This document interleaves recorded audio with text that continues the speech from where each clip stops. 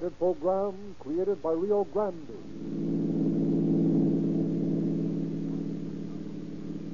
Los Angeles Police calling all cars attention. Broadcast 212 at 5th and Olive. Assist the officers. That is all. Harmless.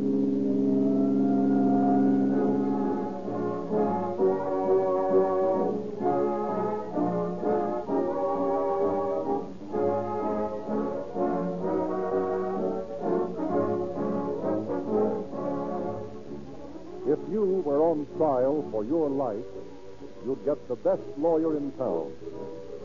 Fortunately, you're in no such predicament. But, friends, the life of your motor is at stake. And it's up to you. You can send it to a premature death by forcing it to use inferior motor fuel, or you can add to its lifespan and usefulness by always giving it a diet of Rio Grande cracked gasoline. No less authorities than the officials of 30 leading cities and counties throughout California declare that the lives of your police cars, fire engines, ambulances, and other public-serving cars are prolonged by the exclusive use of this superior fuel. They are on record as specifying Rio Grande cracked because they have proved that Rio Grande cracked delivers quicker starting, steadier acceleration, greater reserve power and speed, and more miles for the taxpayer's money. Drive in to the red and white Rio Grande station in your neighborhood tomorrow morning. Take aboard a tank full of this finer motor fuel and begin getting in your car the same police car performance that has made Rio Grande cracked the most highly endorsed gasoline in the West.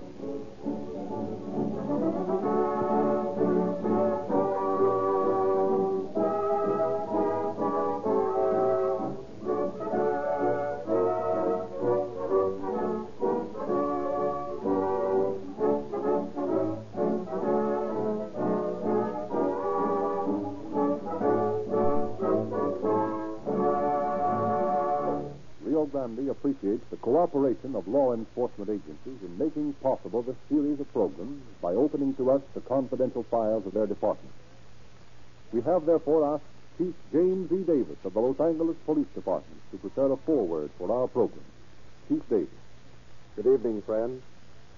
I can best preface this program by quoting the words of Captain Edward Chitwood of our local narcotic division. He says, "I wish I had time and the facilities to impress upon the American people the plots which I know, to my horror, are in motion to make this nation a dope-ridden land.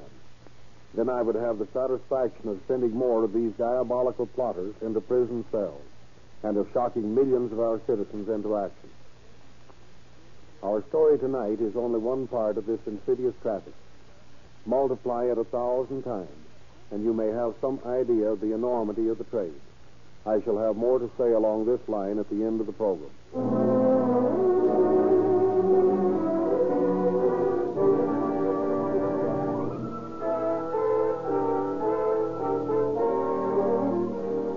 In a remote section of a northern state of Mexico, just south of the Big Bend country, a general confers with his adjutant, Juan Vaca. Juan, I have orders to watch for a shipment of narcotics being smuggled into the United States. Are the drugs coming through here? Apparently, the smugglers have grown bold. How much do you think they are carrying? According to the information I have received, there are drugs worth $1 million of American money being carried by these smugglers. Where in Mexico is there so much dope? It comes in from Japan. And then it is brought north and smuggled into the United States. When do you expect this caravan? It is due to pass this way at dawn, and it's heavily guarded by armed men. So they have the protection of our government? Of course not. But there are other officials who are not always conscientious about enforcing the law. What do you propose to do? I propose to stop the shipment, Juan. And having stopped it, General? That, Juan, waits for mañana. Sí, mañana por la mañana. Sí, in the morning. El general mata al amanecer. Sí, sí. The general kills at dawn.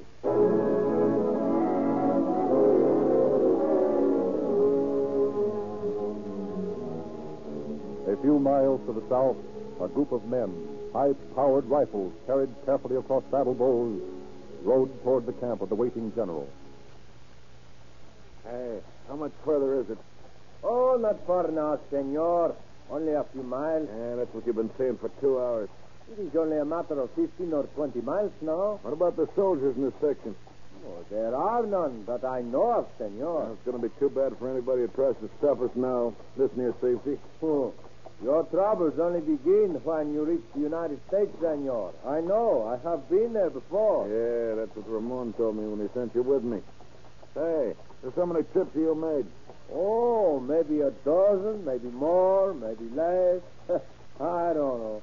You ever have any trouble with soldiers, the customs men? Oh, si, senor, many times. Yeah. Well, what'd you do? Well, sometimes we fight, sometimes we run, sometimes we just pay. Hey. Si, senor. Sometimes it's easier to pay a few pesos and go free than it is to stay and fight. Well, I'm not paying, see? I'm fighting. That is okay, senor. Every man to his own humor. Me, I do not care to die. I mean, if there's a fight, you'll run away? Pedro runs away from no man, senor. If his Jefe says stay... Well, El Jefe has said stay. Still, senor, I do not wish to die. Die. Try talking about something pleasant once in a while, will you? Hey, you guys, come on up here. This guy's getting me jittery. I'll keep your sword on. Now we're getting fairly close to the border. You birds stay close in. Hey, what's the devil? Come on, let him have it. Senor, we better run for it. Run? Risk losing $1 million worth of morphine? Don't be upset. That is better than losing your life, senor. Not for me, it ain't. Oh. Do not shoot, soldados. We surrender. Look on the guard. Roll him away. See, we do that, senor. Only please, do not shoot. Where are the drugs you're carrying? Here, in the bag the senor was carrying. The man you killed. All right. Keep your hands up. Please, senor, do not shoot.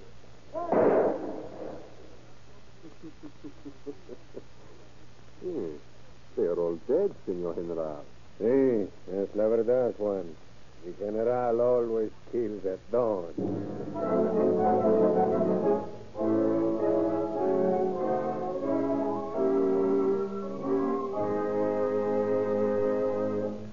Juan, take a letter. Si, senor. To the commanding general, Department of the North. At dawn on this date, a detachment of my men discovered what they believed to be a band of smugglers. Unfortunately, the suspected men began firing on my troops. A very foolish thing. Yes, a very foolish thing. You may include that, Juan. Si, senor. My men returned the fire, and as a result, 6 men of the suspected group were killed. Shall we say more men, General? No, I think 6 is enough. Continue. It was found, however, that the men were not smugglers, What, General? but were instead evidently escaped prisoners. I have buried the bodies near my camp. Oh, have you attended to that one? Si, senor. We will not mention that 3 of the men were Americans. It would not be wise. No. Continue. There was no way to identify these men. New paragraph, Juan. It is my duty further to report that in the fighting, my trusted lieutenant, Juan Vaca, was killed, together with 4 of my men. Aye, General? See, Juan, you and 4 others were killed in that fight. General, I do not understand. You will in time. Finish the letter. Si, senor. Yes. It is ready for you to sign. Bueno. We shall send it later. Now, you remember the rancho I own in New Mexico? I remember it, General. That will be your home from now on. How about the narcotics? That is my problem. When you have established yourself, you will send your wife to me. Through her, we will smuggle the drugs into the United States.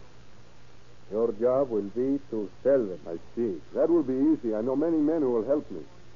Bueno. But do not trust anybody, not even your wife. I will not, senor.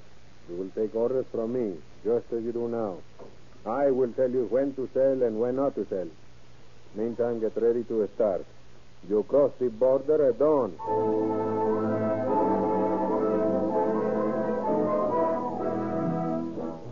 Our scene shifts to Los Angeles and to the office of Captain Pitwood, head of the narcotics squad of the Los Angeles Police. Well, look, you might as well stop stalling and tell us what we want to know. But geez, Cap, why pick on me? Why don't you go after the big guy? You've been peddling dope and we know it. Yeah, but I'm just a piker compared to the big guy. Go get him. What big guy? Oh, Cap, I'd tell you if I knew. But honest, I don't know. Hey, stop trying to give me the I runaround. ain't doing that, Cap, honest. This guy's the biggest bird that ever hit the coast. He's got tons of the stuff. Okay, name one man who's seen this big guy or talked to him, and I'll give your case my personal attention. I'll do what I can for you. Swell, Cap. Now let me think. There's a guy named Fox mixed up in it somewhere. I don't know just where. I ain't never seen him, but I know he's in on it. And that's all I do know, Captain, so help me. All right. I'll find out if you're telling the truth. Lock him up, Brown. Yes, sir. Say, wait a minute. I want you and Beauchard to get out here and see what you can dig up on this for me. You remember that little Korean Edo we had in here last month? Do I remember him? Will I ever forget him? Well, see if you can pick him up again. I want to ask him some questions. I'm going to circulate around on Central Avenue and see what I can find out.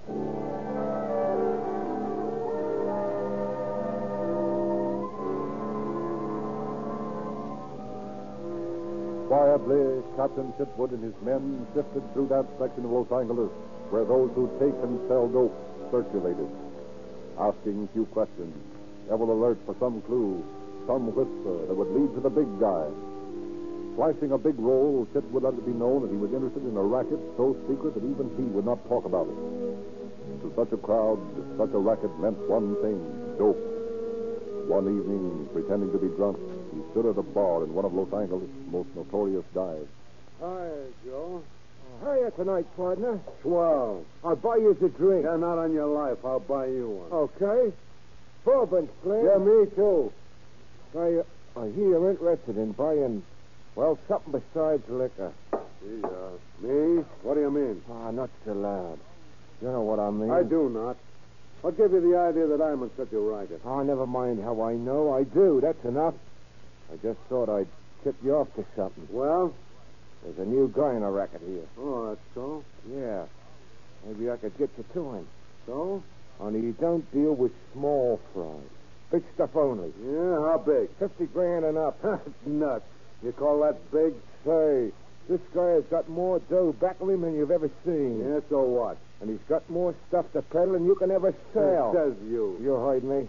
So where'd he get it? From Dreamland? Now keep this under your hat. It comes from Mexico. Yeah, I know. Right through the customs guard. Tell me another one. I'm telling you straight. Besides, he's got plenty of protection. Right in this town, too. Yeah, that's your story, and you're stuck with it. Well, I got a date. I'm scrambling. Be back tomorrow night? Yeah, maybe, if you've got any more fairy tales to tell me. Oh, nuts.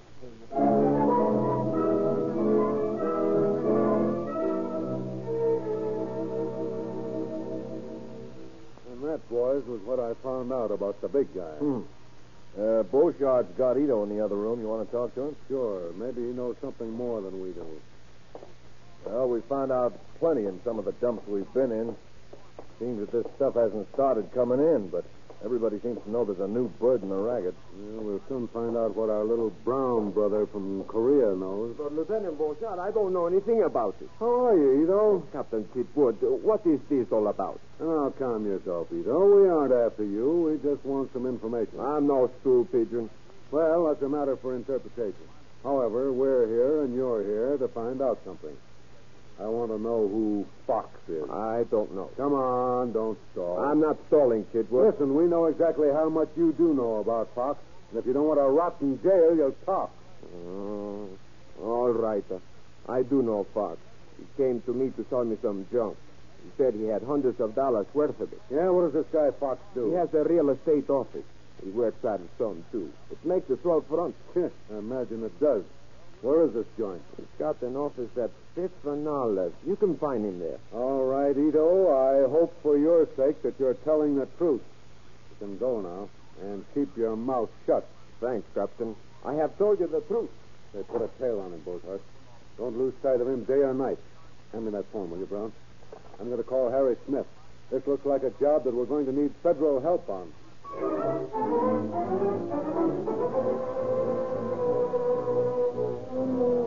Thus with the bona fide lead with which to build his case, Chitwood calls in the federal narcotic agent.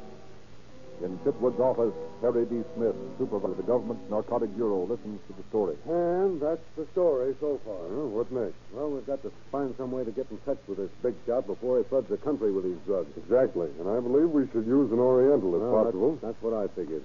We have a man who's worked for us before. He just got in this morning. He's beneath getting the heat off from the last job he helped us on. Now, he has stubs from his steamship tickets and hotel receipts from Eastern hotels. He'll be above suspicion. Good man. Let's use him. Is he honest? As honest as the day is long, and he hates the traffic. If we had more men like Henry Chang, we'd have less to fear from the drug trade. Yes, but how will he be able to get in on this? Well, I've rented 2 suites at a hotel downtown. We've wired dictagraphs into the suite Chang's to occupy. When he gets firmly established, he'll contact Fox and make arrangements. Well, Mr. Fox, as I've told you, I'm new here. I have some money to invest in leases. I would like to see what you have to offer. Just what sort of leases, Mr. Chang? Something in real estate, or shall we say, an office building, perhaps? Well, I've got some pretty interesting properties on my list. Suppose you bring something over tomorrow, and we'll discuss it. Fine. I'll do that.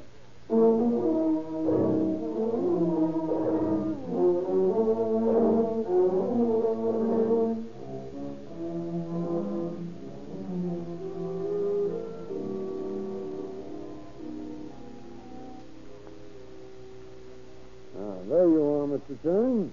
As pretty a lease as you ever saw. Now, there's a piece of property. Do you know Mr. Ito? Yeah. What's that? I say, do you know Mr. Ito? Well, yes, slightly. I am interested in the sort of property Mr. Ito buys. You are? Yes. Well, why didn't you say so? I think I can do something along that line. You have the property to sell? No, but a friend of mine does. Yeah, I'd like to have you meet him. My honorable ancestors shall not rest in peace until I have done so. Well, I'll get in touch with him. But I warn you, he deals only in big figures. That is the only way I deal. Maybe we could do business, he and I. Say, can't you do business through me? Don't worry, my friend. I shall see that you get your commission. As a matter of fact, I will match any sum your friend pays you. Well, now, that's mighty white of you. I mean, Yes, I understand perfectly, my friend.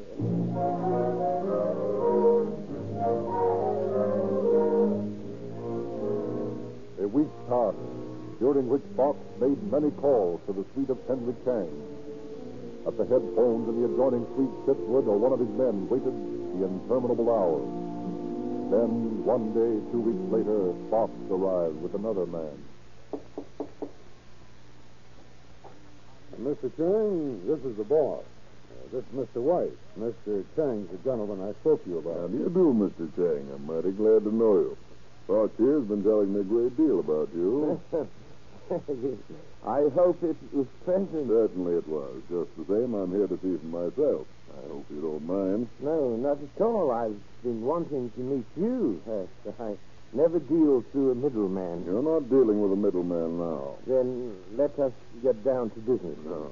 No, not so fast. You understand, of course, I must communicate with my partner.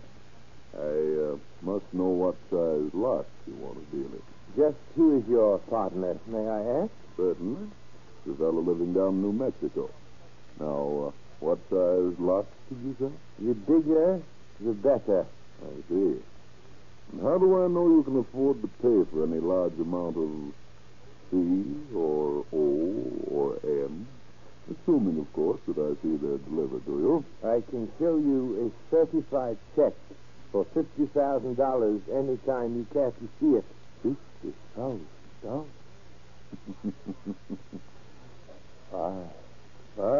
Don't misunderstand me, though. I am not turning over such amount to you as that until I am certain that the stuff I get is of good quality. Oh, never give it a thought. Why, it's as pure as the, shall we say, drifted snow. Tell me, you buying this for yourself alone? I do not see that enters into it. But for your information, I represent the Chicago Syndicate. Mm-hmm. We would just as soon buy from you as anybody if your stuff is good. Moreover, we have got to know that you can supply the demand once we have started using your stuff. Now, don't let that worry you. My supply is unlimited. Do you mind disclosing the source of this supply? Not at all. Down in Mexico, there's a certain general who has plenty of power and influence and an easy conscience. One day he received word of a large shipment of morphine that was to be smuggled through the border. Well, when he tried to stop it, the guards got spry with their trigger fingers. And it became necessary for the general to eliminate him. And there he was with $1 billion worth of fine Japanese morphine on his hands and nothing to do with it. So what was the poor general to do? He had to find a market for the stuff or destroy it. And then? Well, the general, being a shrewd businessman, waited. And while he waited, he investigated the drug traffic and decided that the United States was the logical market for his merchandise. Did he bring it all into this country? Why, bless you, no. As a matter of fact, he's still in Mexico, still commanding his garrison down there. He sends the stuff across to his agents here, and my partner is one of them. And who is this general? The general? I haven't the slightest idea. All I know is that Vaca, he's my partner, used to be in the same outfit with this general. And that's how I came to know the story. Well, how do you know he will ship the stuff if I do buy it? Mr. Chang, you just show me the 50,000, and I'll guarantee delivery. I do not think that would be a wise step. No? Why not? Until I have seen the drug and know its quality. Suppose you order $500 worth. If it is up to standard, I'll take the rest. Well, I don't know how the general will take that. If he's a proud man, he'll resent it as a slur on his honor. In that case, we cannot do business. I cannot sit around here for weeks letting him nurse his pride. Either order the $500 sample or forget the whole thing. No, just wait a minute. I didn't say we wouldn't do it. You see, I'll have to put in a call to my partner and see what he says. That is all right with me, but let us get started. Be here tomorrow. I have the check. I pay the $500 when the drug arrives.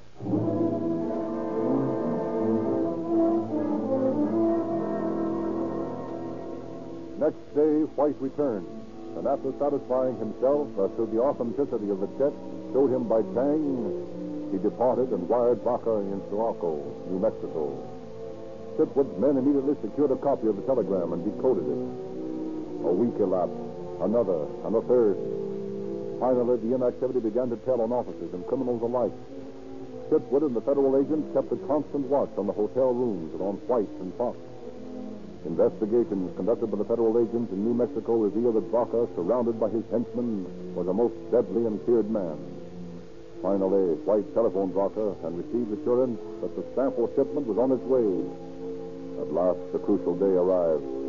Chitwood and his men, poised, ready to spring, Chang, ready with marked money, awaited White's arrival. Come in. I had about decided the deal was off. Oh, bless you, no. My things were never better. Where is the stuff? It's on its way. It'll be here any minute now. And who is bringing it? Why not wait and see? This is no time for games. Now, don't be so impatient. The stuff is coming. You are mistaken about my motives, my friend. It is not impatience. I am merely tired of the delays. It would have been better if I had looked elsewhere. Oh, no, you mustn't feel that way. Why, think of the amount of this stuff we can get. Oh, excuse me.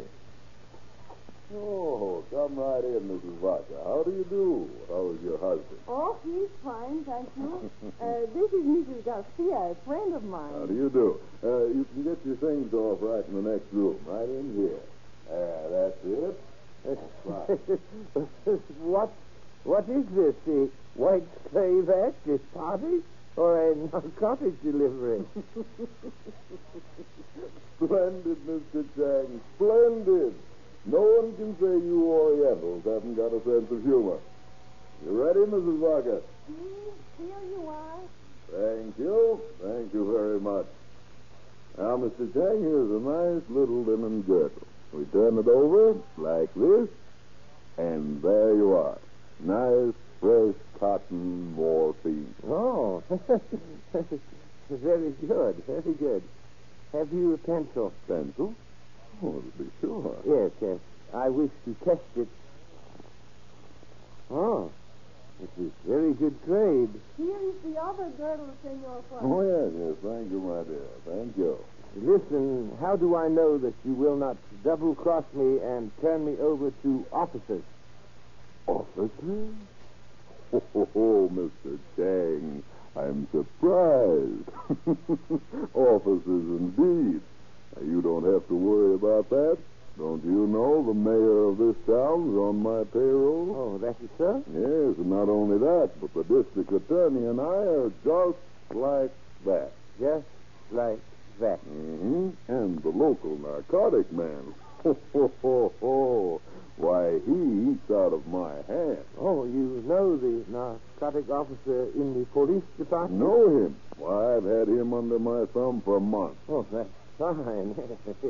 Well, here is the 500. Thank you. Pick him up, White. You too, ladies. Who the devil are you? Take it easy. Keep your hands in the air. Thanks, Henry. Good work. It was a pleasure. Hey, what is this? Get out of my private quarters. My quarters, Mr. White. Hey, who are these men? What does this The mean? two by the door are federal narcotic agents. The other two over there are narcotic agents from the police department. Who are these women, Chang? Mrs. Vaca and a friend, Mrs. Garcia. Oh, that's the names we heard on the dictograph. I just wanted to be sure. Where's your husband, Mrs. Vaca? New Mexico. You'll never get him. Maybe. If you do, you'll never convict him. His men will take him away from you right under your very noses. Kind of confident, aren't you? Brown, handcuff those two men, will you? Come on, you two. You two women wear these linen girdles in here? See, under our dresses and coats. The customs men knew better than to search us themselves, and they've never been suspicious enough to have a matron do it. You're pretty sure of yourselves, aren't you? I am. Now, look here. I've stood about enough of this. Who are you, anyway? Oh, don't you know me? Know you? I don't know you from Adam. This is Captain Kitwood, the man who eats out of your hand. What? He's been under your thumb for months. Oh. Yeah, you know, you and the DA are just like that. Well, let me see you get out of this rap. Now, take them down to the station, boys. Send the car around for these women.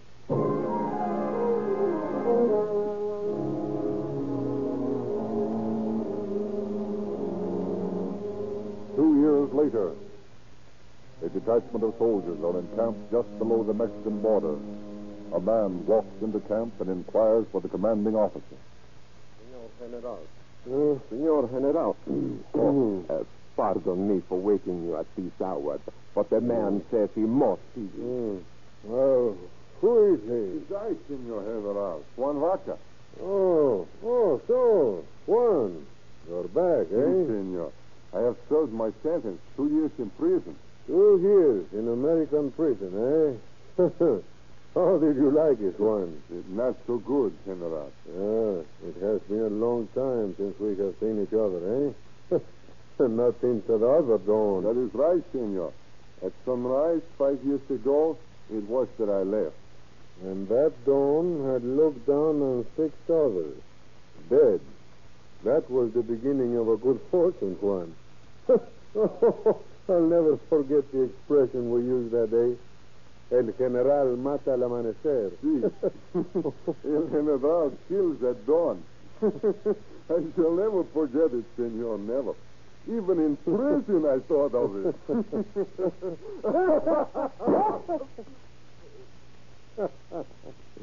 Sí, Juan. El general mata al amanecer. The general kills at dawn. In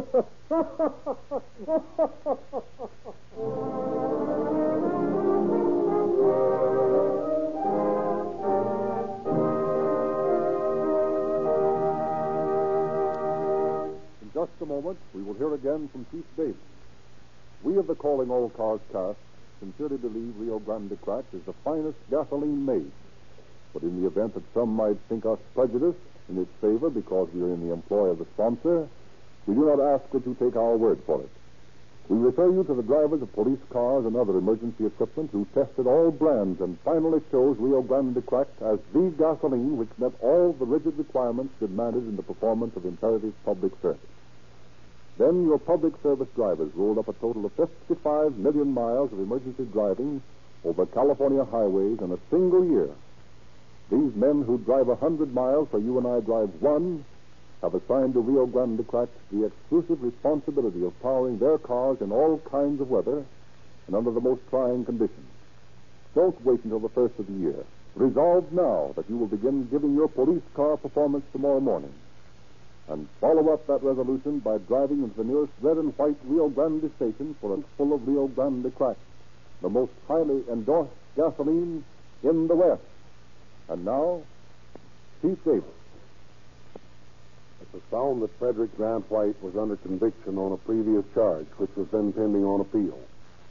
He was sent to McNeil Island and later transferred to Alcatraz to forestall extradition sites when released. He is now in Folsom Prison, serving his original sentence. Mrs. Vaca and her friend each received 30-month sentences, Mrs. Garcia dying in prison. As far as we know, the general is still operating. White recently applied for parole, a plea which was denied, a fact that should make all citizens thankful and remind the criminal that crime does not pay. Thank you, Chief Davis.